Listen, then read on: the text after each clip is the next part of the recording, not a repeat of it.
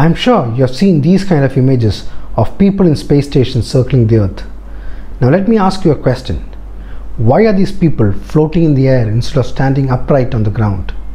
What is your answer? Let us say your child asks you this question.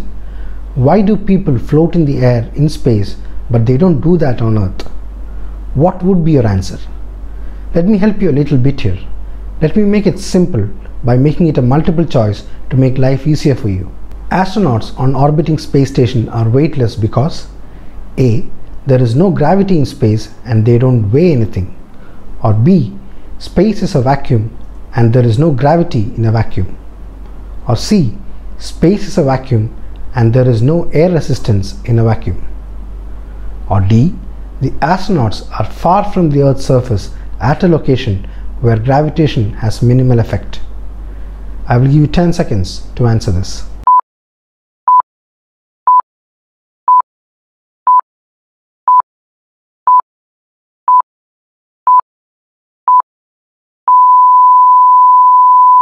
So what is your answer? Is it A, B, C or D? Well, whichever answer you gave, it is wrong.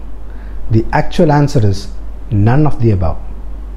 So if you got the question wrong, then you need to watch the entire video without skipping.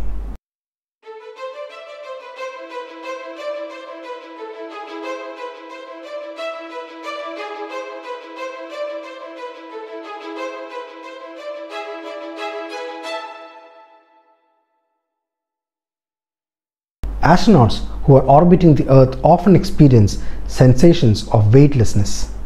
These sensations experienced by orbiting astronauts are the same sensations experienced by anyone who has been temporarily suspended above the seat on an amusement park ride. Not only are the sensations the same for both astronauts and roller coaster riders, but the causes of these sensations of weightlessness are also the same. Unfortunately, however, many people have difficulty understanding the cause.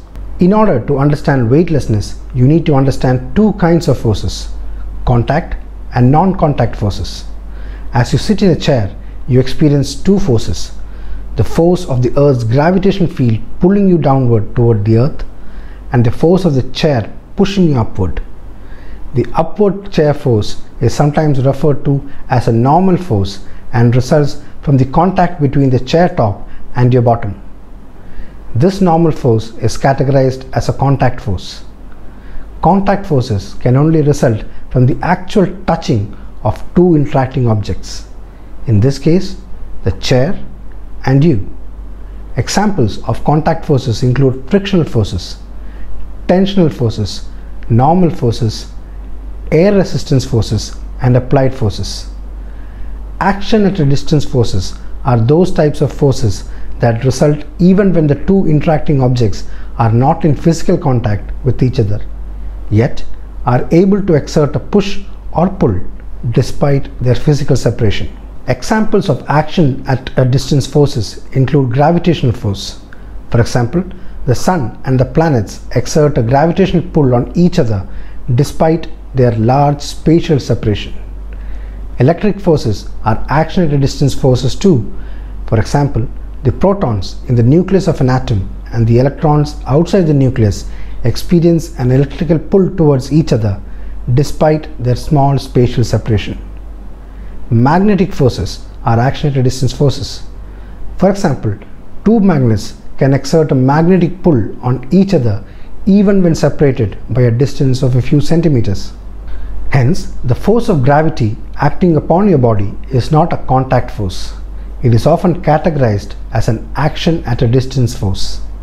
The force of gravity is the result of your center of mass and the Earth's center of mass exerting a mutual pull on each other.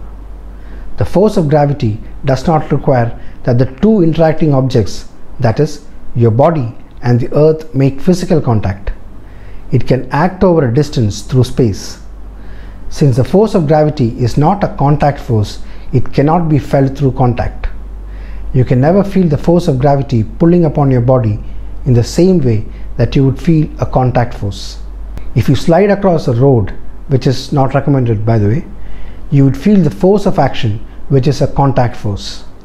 If you are pushed by someone during a fight, you would feel the applied force, again a contact force. If you swing from a rope in gym or from trees in case you are Tarzan, you would feel the tension force, another contact force.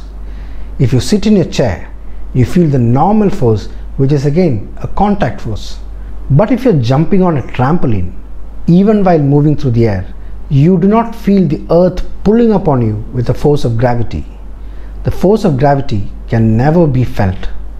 Yet those forces that results from contact can be felt.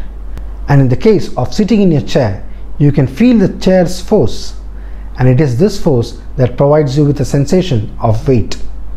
Since the upward normal force would equal the downward force of gravity when at rest, the strength of this normal force gives one measure of the amount of gravitational pull. If there were no upward normal force acting upon your body, you would have had no sensation of your weight. Without the contact force, there is no means of feeling the non-contact force. Now, if the chair exerted less upward force than gravity, for example, if the chair is broken, you would be pulled down by gravity, which would be a bigger force then, and you will fall flat on your behind. Now, what is weightlessness? Weightlessness is simply a sensation experienced by an individual when there are no external objects touching one's body and exerting a push or a pull upon it.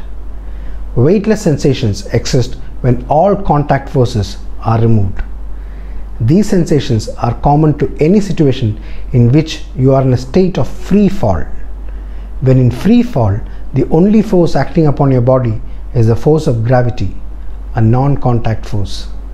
Since the force of gravity cannot be felt without any other opposing forces, you would have no sensation of it. You would feel weightless when in a state of free fall.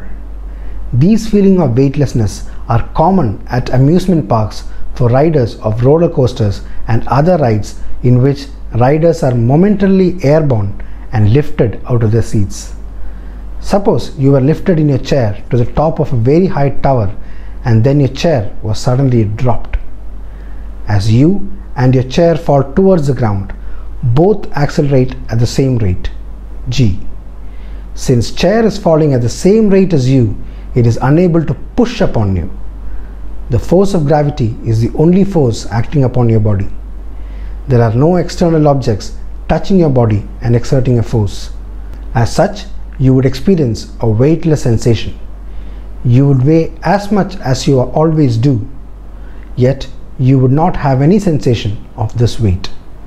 The same thing would happen if you are in a lift and the chain of the lift breaks. You would experience free fall. Earth orbiting astronauts are weightless for the same reasons that riders of free-falling amusement park ride or free-falling elevator are weightless. They are weightless because there is no external contact force pushing or pulling upon their body. In each case, gravity is the only force acting upon their body. Being an action at a distance force, it cannot be felt and therefore would not provide any sensation of their weight. In fact, if it were not for the force of gravity, the astronauts would not be orbiting in a circular motion. It is the force of gravity that supplies the centripetal force to allow the spacecraft to be in a circular motion. The force of gravity is the only force acting upon their body. The astronauts are actually in a state of free fall. Like the falling amusement park rider and the falling elevator rider, the astronauts and their surroundings are falling towards the Earth under the sole influence of gravity. The astronauts and all their surroundings, the space station with its contents, are falling towards the Earth without colliding into it. Many people believe that orbiting astronauts are flying inside the spacecraft because they don't experience a force of gravity. If a person believes that the absence of gravity is the cause of their weightlessness, then think of why astronauts are orbiting in the first place.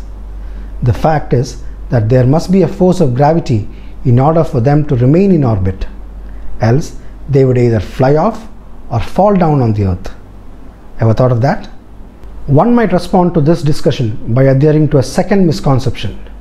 The astronauts are weightless because the force of gravity is reduced in space. The reasoning goes as follows. With less gravity, there would be less weight, and thus they would feel less than their normal weight. You may have heard that you weigh 1/6 of what you weigh on Earth if you went to the moon. That is because the gravity of the moon is 1/6 that of Earth. But can you apply the same reasoning here? The force of gravity acting upon an astronaut on the space station is certainly less than on Earth's surface. But how much less? Let us use Newton's gravity equation and see how much. The equation is gravitational force F is equals to G times mm by r square, where capital M and small m are the masses of the two objects and r is the distance between their center of masses, and G is a gravitational constant which doesn't change at all.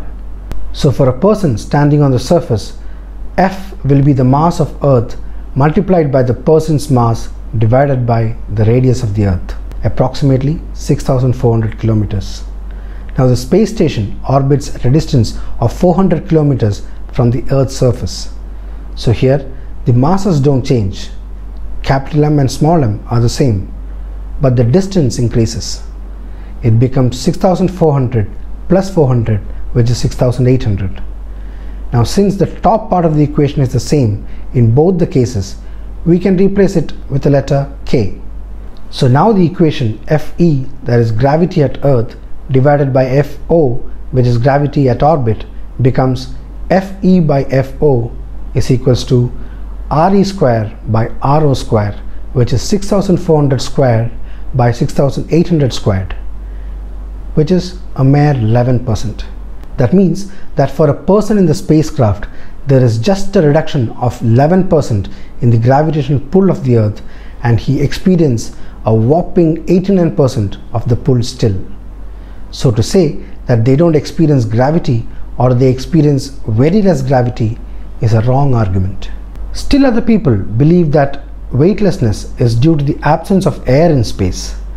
Their misconception lies in the idea that there is no force of gravity when there is no air. According to them, gravity does not exist in a vacuum. But this is not the case.